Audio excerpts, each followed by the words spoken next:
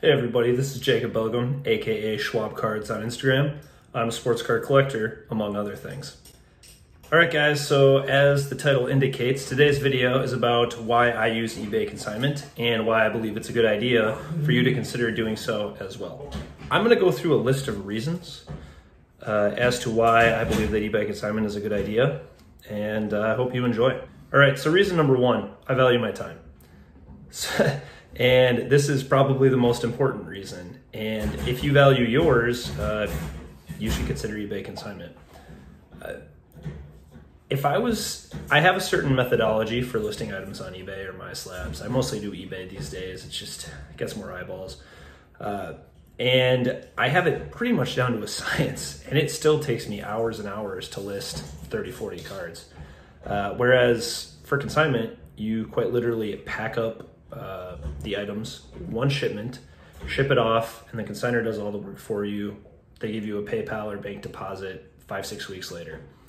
It's that easy, guys. So you have to wait a little more time to get your money, but if you value your time on the front end, it's well worth it. Think about all the times you have to drive to the to the post office just to drop things off, printing labels, packaging. Guys, you do it once in this instance. I can't express how valuable that is, guys. Unless you're doing this as a full-time job where you can have other things going on, you can pay someone to do your eBay processing, that can make some sense, having an eBay store. Consignment's just the way to go, guys. And I'm going to explain in another video the benefits of ComC, a really key consignor in their own right, especially because they put cards on eBay for you. Another huge benefit.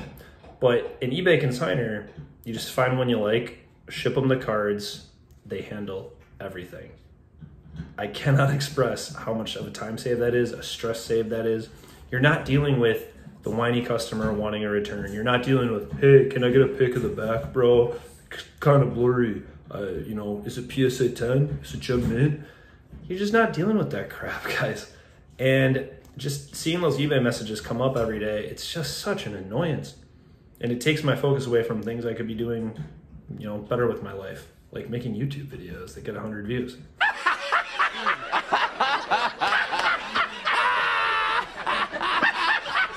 But yeah, that's key, guys. I value my time. I hope that you guys do too.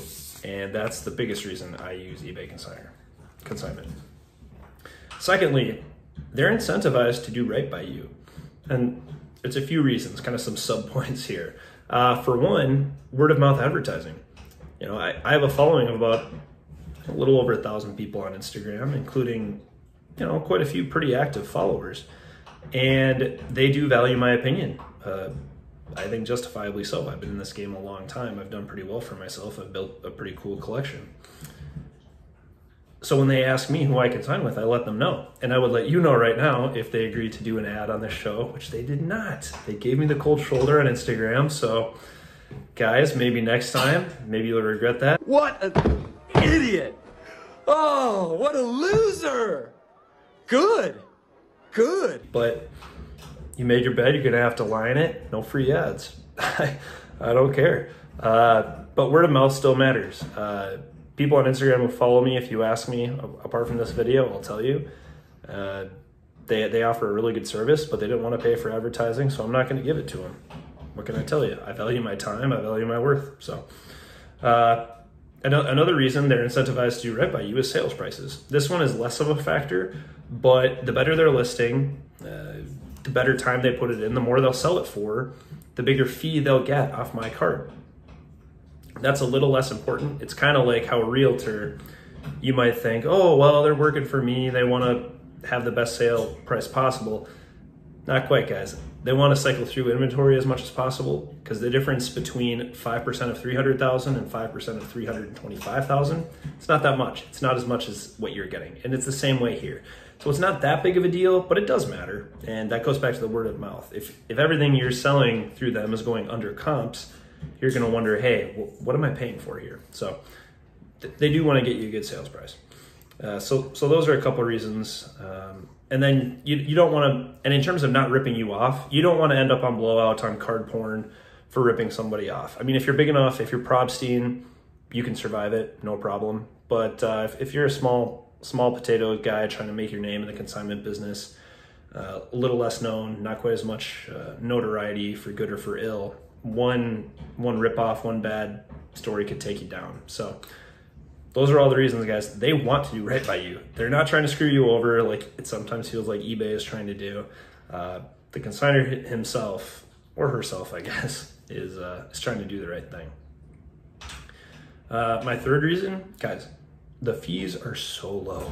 I cannot express this to you guys enough. Like, you might think, oh, well, if they're selling it on my behalf, you know, they're going to take a huge cut. I'll just sell it myself and save the money. Guys, if you're selling at shows, people want everything at 90%, 85, 80, 75% of comps anyway. You're not saving that much there. Oh, I'll list it myself on eBay. They're still taking their 13.5%. I've been thinking about something. Yeah, so have I. I don't think the deal is fair. You don't think it's fair? No. I found the place. I set the whole thing up. I'm doing all the legwork. What? Legwork? Oh, there's legwork. If anything, you're getting too much. Too much? That's right. They're my coats. Okay, look, I want 35%. I'm thinking more like 15. No way I'm taking 15. Well, you're not getting 35. All right, let's compromise. 25%. Okay, it's a deal. You still have to, you know, pay your shipping if you want to have free shipping, what have you. Guys, the consignor I work with, for every sale for every item that sells over 10 bucks, they're taking 15%. You keep 85% if it's over 10 bucks. If it's over 100, they're taking, I want to say 12%. So it's actually less than eBay. And then there are a few other brackets, like if it gets over 500, it's even less. If you're selling for over 100 bucks through these guys that I work with, or most of the other consignors, you're doing better than you are selling it yourself on eBay. I know it sounds counterintuitive, guys, if you haven't been introduced to this before, but that's how it works. Because they do so much bulk and they have agreements with eBay, I don't know how it works exactly, they still have margin by giving you this great fee structure. They still make their money from eBay. So, guys, you're making more money. Additionally, you're getting more eyeballs.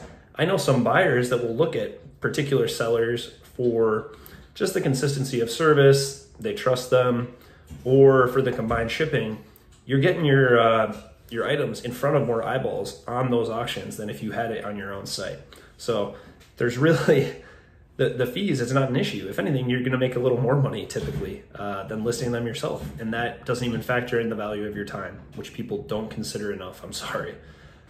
And then lastly, this isn't the most important one, but sometimes you can get exposure on your auctions. Like if you post on your story, hey, I'm consigning with this guy, look at all my auctions. Sometimes they'll share that on their story to get additional eyeballs that you wouldn't get from your own story. So more exposure, lower fees, the fact that they want to do right by you due to various advertising reasons. And the biggest one, guys, you value your time. You don't want to go to a show every week to sell your stuff. You don't want to go on eBay or MySlabs or Facebook or Instagram. You're spreading yourself across 4 platforms listing cards. It's just not worth it, guys, if you're like me and you have a job outside of this. Not playing for the thrill of fucking victory here. I owe rent, alimony, child support. I play for money. My kids eat. I got stones enough not to chase cards, actions, or fucking pipe dreams. If this is just for fun, a hobby, a side hustle, whatever you want to call it, there's only 24 hours in a day, guys. And hopefully just 16, because hopefully you are sleeping. Hopefully a little less than that. You're calling your mother. You're doing the good stuff, you know. You're shopping for groceries. You're not just ordering in. So that's the biggest one, guys. So lastly, I want to explain the types of cards that I consign. So I'm going to have a video running in the background here that I'm going to talk over. Showing off the cards that I consigned most recently, and these are ending on I want to say the 25th of August in the year of our Lord 2022. So if you want to check out those auctions, you're more than welcome to, and I guess see who I'm consigning with in the process. There's their advertising. But let's get this running here, and I can show these off.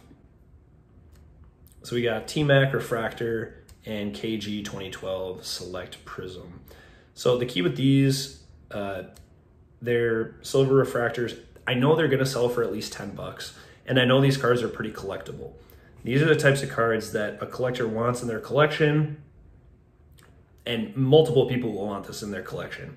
So I know there will be a few bidders. This isn't just a random junk slab that someone thinks he could, you know, flip for double a week or two from now.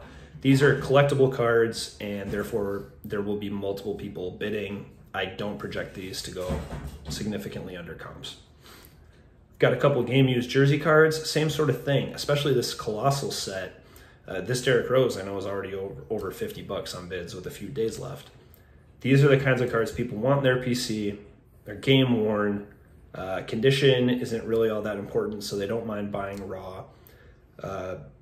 Nice jumbo cards of great players. I'm confident these will sell for that $10 threshold, because with a lot of consigners, if it's really dinky, the sales price, then you really kind of get eaten alive with fees. It might be you only get 80% plus $1 off. So got those. Another nice NT Chris Paul jersey. This is already over the $10 threshold. It's a collectible card.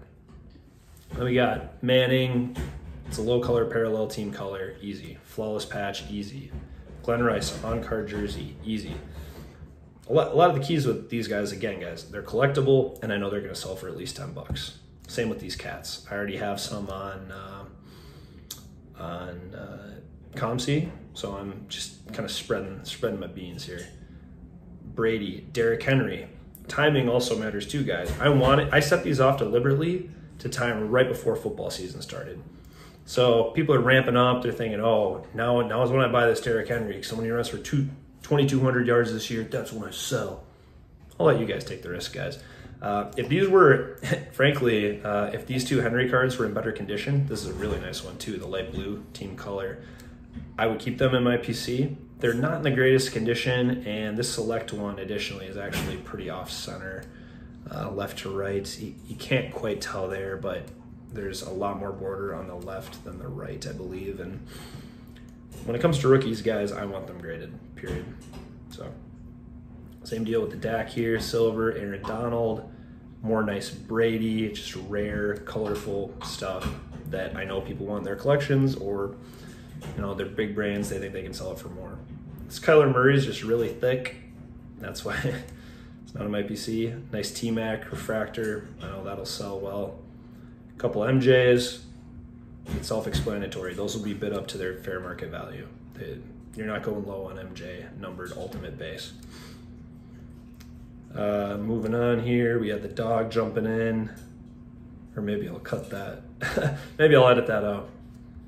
And then we've got our slabs. Slabs, there's kind of a baseline for slabs. They'll always sell for, you know, at least almost your money back, unless you're sending bull, Donruss 8s. So I know I'll get my 10 bucks, and then I'll let the market decide, guys. And because I can move them in quantity here, I can just give them a stack of 50. It's off my plate. A few weeks later, the money's in my pocket. Perfect. One less thing to think about. Again, these are rookies. I know people want a Mark Jackson PSA 9 rookie. I know they want a Chris Paul. 86 Fleer. Select. You know, 10s of Megatron. Most of these I graded myself. Again, these are just cards, guys. They're great players. They're solid grades. They're rookie cards. There's always going to be a market for them. I don't need to nickel and dime over, you know, throwing up buy now or best offer. Just let these run. A lot of times they might sell for over comps if someone thinks they're getting a steal without looking too closely at recent comps. That's the thing about buy now or best offer, guys. I like to use that for more rare cards that there's a less consistent market on. I can field offers. For these more sort of relatively low-end cards, they might sell for 25 bucks all day. Someone might not realize, think they're getting a deal for 35. Oh, crap. It's happened to me so many times, guys. You know, nice cards, but I don't need them. So there they go. Sorry about my leg in the photo, in the video there, if it sticks out. So anyway, guys, that's the video for today. The theme, eBay consignment, and what it can do for you. I think it's a lot. I hope you learned a lot, and thanks for watching, guys.